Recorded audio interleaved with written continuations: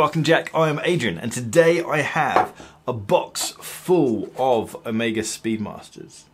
These are all limited edition. They are all so very different. And I've got to be honest, these guys have changed my opinions on Omega Speedmasters as a whole offering. Loads of you guys are going to ask what the case is all about. It would certainly have been on Instagram. If you're not following me on Instagram, go check me out at Bark and Jack. This case is by 1111. It's a Pelly case and it's by 1111. You can go give them a follow. But this video isn't sponsored by this case guy. This video is sponsored by barkandjack.shop. Over at barkandjack.shop, we have launched some little watch pouches. These are handmade in Florence by JPM, the leather master that is JPM. You get a little extra section here, and the idea is that this is to prevent your bracelet from scratching the back of the case or just scratching itself. And you're going to think, hey Adrian, isn't the back of that steel keeper going to scratch my watch? No, it's not, because we've thought of that. There's an extra layer of leather in there to protect your watch from the back of the keeper, so there is nothing inside that's going to damage your watch. But yeah, jump over to barkandjack.shop and check out our little watch pouches. So we've got 4 Speedmasters here. They're all limited edition. I've kind of put them in date order. So this is the CK2998. We've then got the 60th anniversary. This is the Speedmaster 57. We've then got the first version of the Speedy Tuesday. This is the tribute to the Alaskan Project 3. We've then got the second Speedy Tuesday, which is the Ultraman. So the first one that we're going to look at is the CK2998. This was launched in 2016 and it retailed for around £4,500. They now go for around £5,000 to £7,000 depending on where you're looking and what you have with the watch.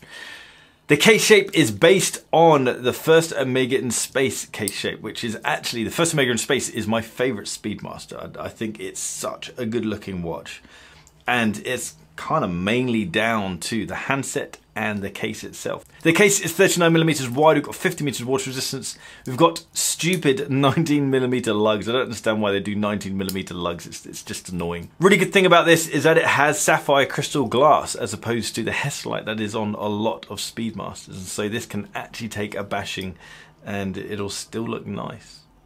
The movement in all of these watches is the caliber 1861, and it's the Lamania 1873.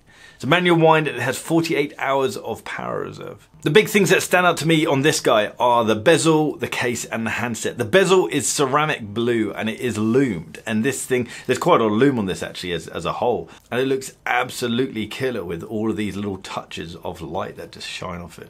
I actually think this is a stunning watch. I absolutely love this piece. Next up we have the Speedmaster 57. This is the 60th anniversary Speedmaster. And as the name suggests, it's based off the 1957 Speedmaster. This is probably the most characterful one out of the bunch here.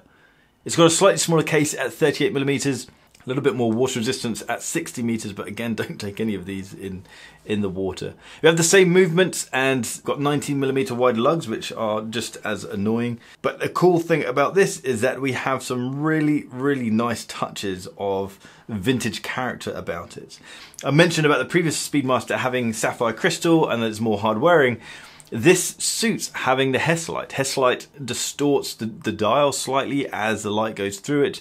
Lines start to bend a bit and the kind of light starts to fade off in quite a nice way.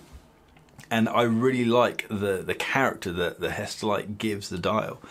It is really nice. It does have Fotina, and I know a lot of people hate Fotina, but this is a reissue. This is a nod to the vintage, and also people like vintage inspired things, so it would make sense to give it that look. People buy vintage watches because of the patina that they have as opposed to the perfection that they used to be in. So I understand why they've done it. I really like the broad arrow hands on here. The hands and the logo actually are all highly polished and they stand out so well against that matte black grey dial, especially when the light just catches them. It looks amazing. This is a really cool piece. Really, really cool. Next up we have the Speedy Tuesday, the first Speedy Tuesday, and this is a tribute to the Alaska Project 3. This was limited to 2012 pieces. Now, I've got to be honest, I don't like this one. I think this is foul, if I'm honest. Let's talk about what I do like about it. No, there's not much I like about this watch. The case is interesting because the case is brushed all over as opposed to having polished sections. Some of the flanks are polished, are highly polished on most of the Speedmasters, and it's quite interesting for that to be different on this one. It's quite interesting that the case is so satin, it's got such a dull finish to it that it looks like it could be titanium. But apart from that, there's really not much I like about this. I don't like the reverse panda dial that it has, and it's probably just ruined by the fact that it has so many numerals around the sub-registers. I'm sure there might be a reason behind that. Maybe someone who's using the chronograph needs to have really exact readout on... actually, no, I can't think of an excuse for that. I just don't like it. I feel like the design of this watch doesn't flow at all. But it was a cool project for them to do the Speedy Tuesday. It was a collaboration with Fratello Watches, who started the whole hashtag Speedy Tuesday, and that's how that came about. But as a watch, it's not my thing. Next up we have the Speedy Tuesday, the Ultraman, the most recent one. This was launched last year in 2019. It's got a more traditional Speedmaster professional case with the twisted lugs that are highly polished on the... kind of changes, doesn't it, on one of the twisted sides. But I think this looks really quite cool. There's a few colours on the dial, but I think they all work really very well together. We've got the orange, which is quite a dull orange. I like that. We've then got the really dull kind of faux Tina that's on the hour markers. And then we've got the white hands and a grey dial. I think colour-wise, this is all a very interesting mix. And for me, it works really well. I really like this one. If you have an ultraviolet light, then you'll be able to see on the 9 o'clock register, there is a little Ultraman logo in there. It's really quite cool. It's a clever little touch. It's a cool touch because it just disappears. It completely disappears. There's no luminate. It doesn't stay illuminated when you take the UV light off it. And so you have your normal watch, relatively normal watch, that you can enjoy without visually the silly gimmick of the Ultraman logo in there. Some watches can overdo it with the gimmicks. Bremon. I think that's cool. That's really cool. If I was to rank these in watches that I liked and disliked, I'd have to do this. Put the Speedy Tuesday in last, the first Speedy Tuesday in last, the Ultraman in position 3. Not that I dislike the watch, I just prefer these two watches. The CK2998 is an absolutely stunning piece. And I could imagine owning that. And the 57 is just... that's hot. These Speedies have changed my mind so far as... I didn't used to like Speedmasters because there are just so many variations of them. And I see variations as kind of a sign of weakness in a company's design. For example, a natural thing to compare them to is to compare them to Rolex. If you look at Rolex's catalogue, there are very, very few variations. If you just look at how many variations there are of Speedmaster, it's insane.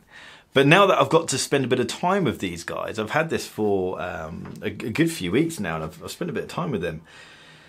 It's interesting how different the watches are. Although they are all labeled Speedmasters, the feelings you get from them are just so different. This is epically vintage. This is really very modern. This is really quite formal.